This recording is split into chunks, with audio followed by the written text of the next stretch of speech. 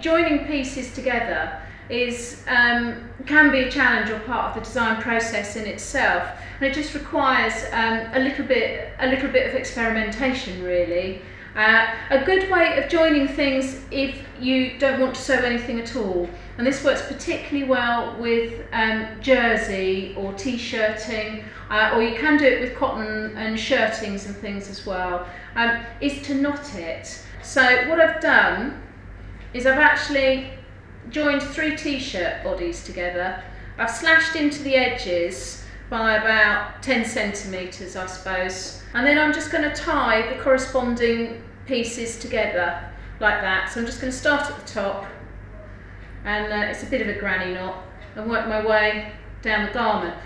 So you have to be prepared for a bit of shrinkage on this one, and so if you make something that you think was probably going to be the length of a t-shirt, you might find you've actually got a boob tube by the end of it, so be prepared. It is a really straightforward way of completing a garment.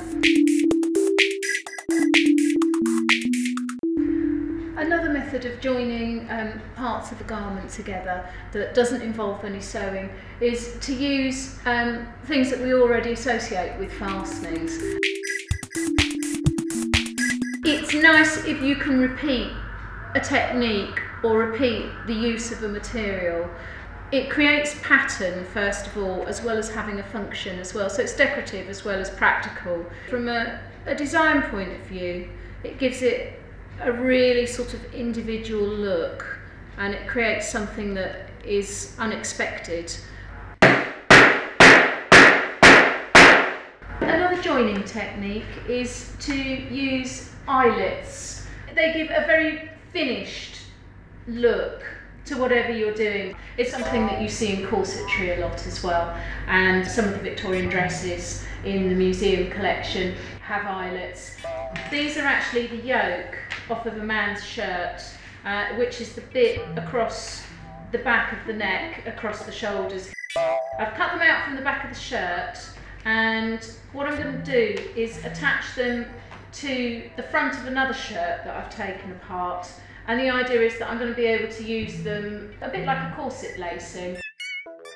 So I'm just putting the back of the eyelet on now, and then I've got this funny tool.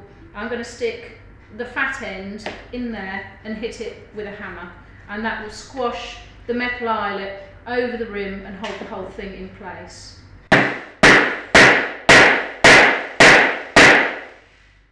So I'm now going to put those on there, and that way I can tie the whole dress up at the back. So I'm going to pin them, but I'm going to pin them with the seams on the wrong side. So the seam is going to be on the surface of the garment, and we normally call this a deconstructed seam because it means that we can see the construction process that the garment has gone through.